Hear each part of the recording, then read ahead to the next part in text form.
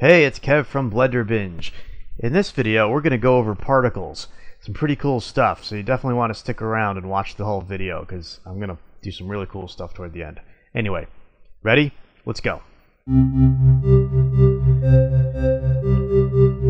Now, particles are really cool in that they allow you to do a lot of cool different effects, like things like rain, explosions, fireworks, falling sand, the whole dust, a whole bunch of stuff. So I'm going to go and create a torus, because I like that for this example. And I'm going to show you particles. Alright? Particles live, you have to pull out this little tab here, or at least I do. Okay, particles are under this little tab. So you select an object that you want to, what's called emit particles, and you select this little particle button here, okay, this little kind of starry thing, and you hit new.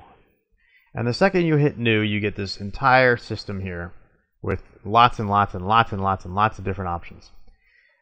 Basically, if you just go here and you hit play, you get particles. Those are particles. This thing, all this stuff being thrown off, particles. Okay, here are your particles. Now, there are a number of different things you can do with particles, but we're going to get into the basics of controlling them first. So, under type, we have emitter, and we have hair. Hair gives you hair, which we're not doing in this tutorial right now. An emitter gives you the particles we're going to be talking about here. The most important tab is this emission. The number right here corresponds to how many particles this is going to throw off. So how many particles this is going to emit into your scene. And that number is controlled by your start and your end frame. And then your lifetime. But lifetime is last. I'm going to go to that in a minute. So your number of particles. So this is saying emit 1,000 particles, throw out 1,000 particles between frames 1 and 200. So between frames 1 and 200 on my timeline, we are going to create 1,000 particles. Now you can change these numbers. I can change this to 100,000, and now we're going to start seeing, if I hit play, we see a lot more particles. If I change this down to 100, we're going to see a lot less particles. Okay, because we're only emitting that many within this time frame. So if I have 100 particles and I say start time 1, end time 10, now I'm going to throw off 100 particles between frames 1 and 10, and then it's going to stop. They're all done. There it goes. And then for the rest of my scene, no more particles. So does that make sense? This number is the number of particles you throw off. This is the range that the particles are being emitted into the scene. So between, say, 1 and 200, we'll get 100 of these particles. So I'll change this to like 5,000 for the next step here, where I'm going to show you lifetime. Lifetime is how long your particles live. Think of it as a spark, okay? A spark is ignited, thrown off, and then it dies out. This lifetime is telling you if a particle is born at frame 1, it will die out by frame 50. It'll disappear at frame 50. So if you see here, okay, we're only getting this, all the particles here are dying out here because they start here, wherever they're born, and it takes them 50 frames to fall to this distance. So all the particles here have hit the end of their lifetime. If I increase this number to say 250, which is the end of my timeline, they're just going to keep going. They're not going to end. See that? They're falling. Falling, falling, falling. They don't end. Okay? They just keep going the whole length of the animation. If I were to say lifetime 10, okay, now you'll see that they're all dying around here because they're only living 10 frames. Okay, so this is where you really control how many particles are in the scene, how long they live, and when they're emitted, when they begin being emitted, and when they stop being emitted. So I can change this to 50, and now they're only going to emit between 50 and 200. So watch. It's going to roll here, and they're not going to start until frame 50. Watch this. Nothing, nothing, nothing. Boom, particles. As soon as 50 hit, it started emitting. So that's pretty self-explanatory. Okay, I started to kind of just beat that into you here. But this is really important. All right, so the next thing down is we have emit from. So we can emit from vertices. Okay, so my object here, I can emit from these vertices. Okay, I can emit from faces. All right, faces, or I can emit from the volume of this whole object. In the example in this video, it's not going to really show you much of anything here, so I don't really have to concern myself with this, but just know that you can throw off from points, you can throw off from faces, and you can throw off from the volume of this whole thing. All right, and in this example, it's just going to be a slight difference. Let me turn this back to 1, so I don't have to wait until 50 to show you all these examples. So there's not too much of a difference here. Okay, this is coming off faces, this is coming off vertices, and this is coming off the volume of the object. It's subtle here, but when you start really getting into this, this will help you more. Okay, so we're just going to stick to faces for now, and just leave it at that.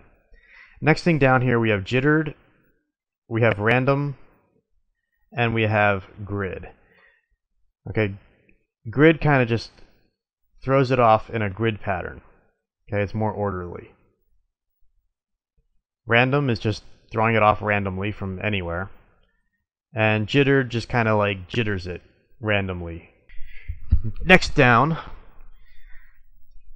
all right, we have velocity. Okay, velocity is kind of cool in that you can control whether it's coming off, you know, the normal or tangent of the normal. Okay, so if I choose tangent here, it starts throwing it off more wildly. All right, it has to do with the direction of your polygons. Okay, what's called the face is called a normal, but that's beyond this tutorial here.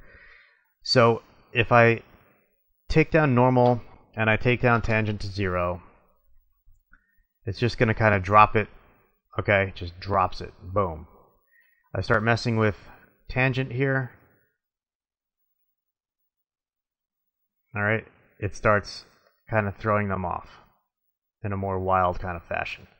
Okay, tangent to 0, I start messing with normal. So these both control the direction and the velocity of your particles. So messing with this, you can go from just having it fall like a shower to kind of having it sprinkle out like a fountain. Okay, so without going into the math of this or the technicals of this, you just know that you play with these numbers, you get different effects. Okay, see that? Good. Now, here's where it starts getting really kind of interesting. All right, I'm going to turn this back to 1 and 0. All right, and I'm just going to have these fall. Now, forces here, these are really important too, especially damp. Damp is probably the biggest factor here. If you want to slow your particles down, you turn on damping. Okay, make a note of that. Damping controls the speed of your particles. Okay. Drag, you don't see too much. You don't see too much in this example, but damping is really, okay, you got damping at 0, they're moving pretty fast. You get damping at 1, and they're barely moving at all. And you see that they'll start dying when they're supposed to at 50. Okay, so speed affects that too. So you really got to get in here and play with this to understand it, but that's controlling your speed. And now down here, under render, we're showing path right now. Okay, we can move that to halo. We can move it to line, where we're getting different lines. Okay, throwing off lines. We can do objects, which we'll get into at the end of this video. So if you stick around, I'll show you something really cool. We have group I won't worry about too much, and we have billboard, which Billboard's really cool too in that you can assign textures to these, and it's really good for faking things like smoke and dust and a whole bunch of other things that render really fast. Alright. And so here now we have strand render. Okay, we have trail. Alright, we can create trails. So this is good for kind of creating a firework effect. So there's a number of different things you can do with these, and this is more evident, especially when you start creating things like fireworks and things.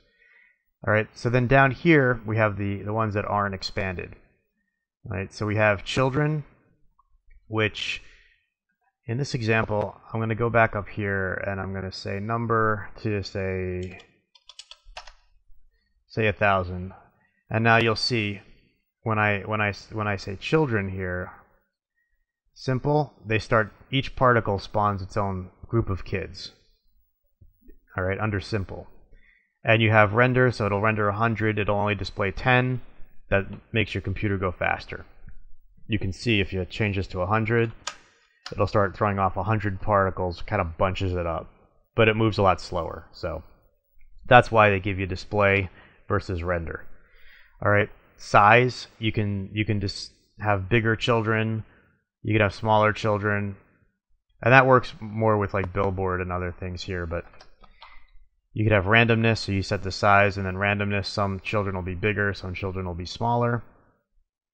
Okay, you can clump your children together.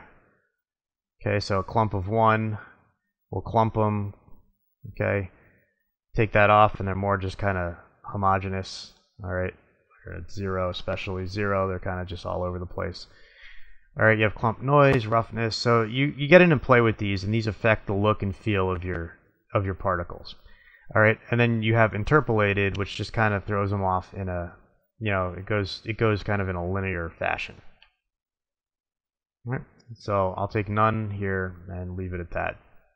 So interpolated here has a bunch of different things too, but I'm not going to worry about that. Alright, there's a bunch of different check marks for different things you can do. I'm going to say none for now. And down here, textures, this is where you would assign textures to your billboard. So that is your basic particles. Now, getting a little more complex, we have something here called Boyds. And then we have fluid. Alright, fluid is a whole different video. Boyds are kind of cool in that Boyds allow you to begin flocking. Flocking like birds. You can see here, we're getting this flocking pattern. Okay, they're flocking around. And let me turn on lifetime here at 250 so you can really see what's happening here. Okay, my Boyds here are kind of flocking around. You can see they're interacting with each other. They're attracting and repulsing and just kind of flying around like a flock would. And you can control that with a whole bunch of different parameters here. And there really is a whole science and art to using flocking, where you can really make like entire like birds and things fly around. Okay, different settings allow for different effects. And if I turn it on midstream, then it kind of messes it all up. But you can see here that, so if I turn this all to 1, you'll start seeing some really whacked effects happen. So they flock in the middle, and then they kind of change direction, and then they're going, and they're kind of moving and kind of following each other. See that? That's Boyds. Boyds are really cool for different kind of particle effects. And again, it's like fluids. I probably will do a whole video on Boyds and a whole video on fluids as well. But there's quite a bit you can do with this stuff.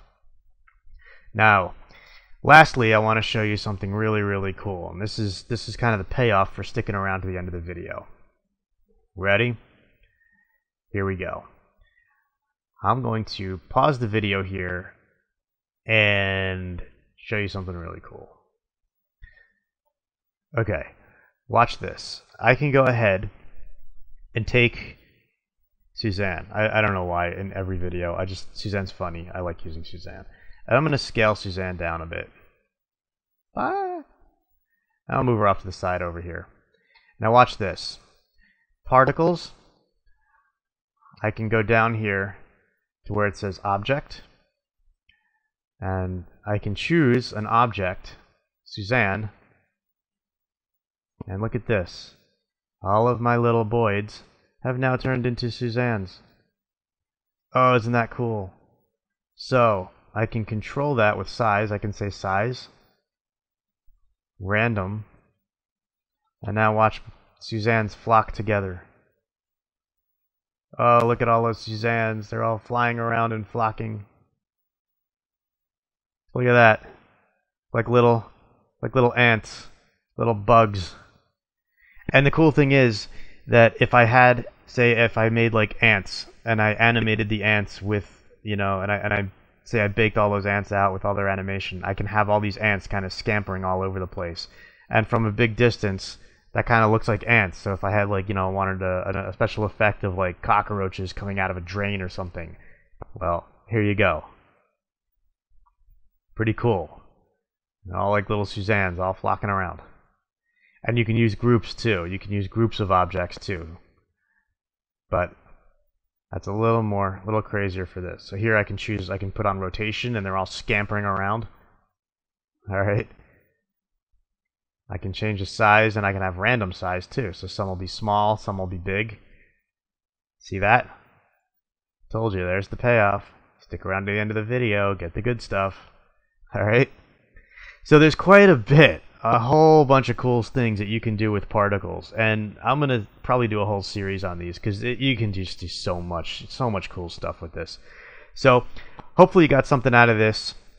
Hopefully you learned something, and if you did, hit like, hit subscribe, hit share, little bell notification, and a little heart thingy that I saw, and I'll just keep making more of these. All right, so enjoy, go. Get in here, play with this, and start making some cool stuff. All right, talk to you later. Bye.